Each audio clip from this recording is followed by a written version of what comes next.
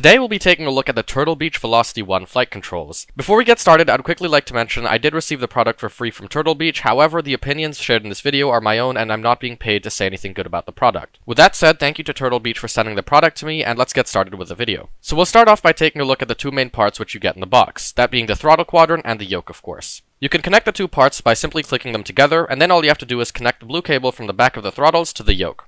I love the small details like how they color-coded the ports and the cables to really make the setup as easy as possible. If you want to remove the throttles, you can simply push this button at the back and pull them apart again. When it comes to actually connecting to your PC or Xbox, it's as simple as connecting the red cable from your yoke to a USB port in your PC or Xbox. For the setup, it definitely gets full points, as it's seriously super easy and intuitive to get everything ready. And worst case scenario, if you can't figure it out, it comes with a set of well-written instructions to guide you along. Now let's take a look at all the throttle quadrant has to offer. So firstly, we have a vernier style throttle as well as a propeller pitch control and mixture control. All of these three feel very nice. Let's now have a look at the throttles up here, which are designed to be like the throttles that airliners use. When you first get this out of the box, it will look like this, and this is an ideal setup if you're flying a 4-engine airliner like the Boeing 747 for example. But let's say quad jets aren't your thing, you can swap all the covers around to make it more ideal for a twin-engine airliner or a trijet. And if you want to fly a prop plane which doesn't use the push and pull controls, then you can also get these covers for that too. I love how customizable it is to really suit anyone's needs regardless of what airplane you love flying the most. Another awesome thing about the throttles is that they have a really nice detent for reverse thrust, unlike with some other devices where you can't always feel the detent so well. I also want to point out the markings on the throttles as they're pretty neat. The first throttle slot also has markings like a speed brake would have in case you choose to use it as a speed brake.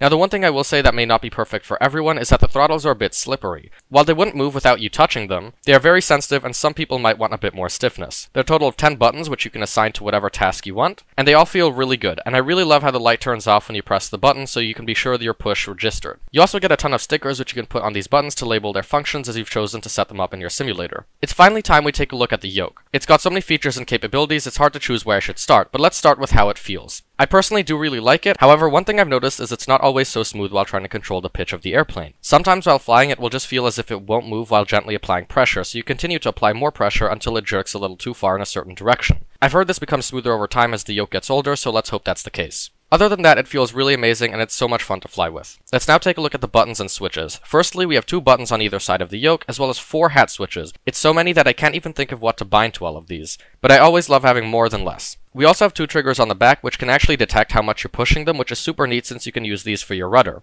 The only issue with that is while having your hands on the throttle, you can't really use the right rudder since your hand's already on the throttle. I don't think it's that big of a deal, but to some it may be a reason to consider getting rudder pedals. Let's also have a quick look at this awesome little display we get on the yoke. It doesn't seem to have a whole lot of features, but it's got everything you would expect and want. You're able to change the color and brightness of the lights on your system, which I think is really nice. You can also use this to change the input mode depending on whether you're using it on an Xbox or PC, and it also has a timer feature on it. There are a few other things too, but I personally don't find them especially useful. However, if you do have any questions, you can feel free to leave them in the comments. Let's now move on to this panel behind the yoke, which is filled with a bunch of status lights, such as the master caution light, low fuel warning, and so on. If you don't like the things they chose for you, you also get a spare panel with a bunch of stickers so you can customize it as you like, which I think is super awesome. Lastly, we have a bunch of Xbox buttons everywhere. I don't have an Xbox to try this out myself, but I assume all these simply allow it to work in the same way that an Xbox controller would, which is pretty cool. Now for the last thing about the yoke, let me quickly show you how you can set this up. If you remove this panel up here, you'll find this metal thing which I honestly have no idea what it's called, but you can use it to turn these screws, which as you turn them releases these things which allow you to attach it to your desk. It holds the whole thing really securely and I think it works pretty neat for most desks. But if for whatever reason you can't use this method, they also include some sticky things which you can attach to the bottom of the yoke, which will keep it in place as well. Now before we wrap up the video, let's talk about compatibility real quick. It works both on Xbox as well as Windows machines, and when it comes to the simulators, it's fully compatible with Microsoft Flight Simulator 2020 and comes with pre-made button assignments for everything. Now while other simulators don't have this luxury, it still works on everything else you'd expect it to, like X-Plane 11 and 12, FSX, DCS, P3D, and more. The only difference is you'll most likely have to assign the buttons yourself, which honestly doesn't take too long. Now that's about all I have to say about the Turtle Beach VelocityOne. I hope you found this review useful, and if it seems like something you'd be interested in buying, I'll leave a link to it in the description below. If you're into flight simulation and looking for a yoke, I would highly recommend this option. Anyways, that's it for this video. Feel free to subscribe and consider dropping a like if you found this video useful.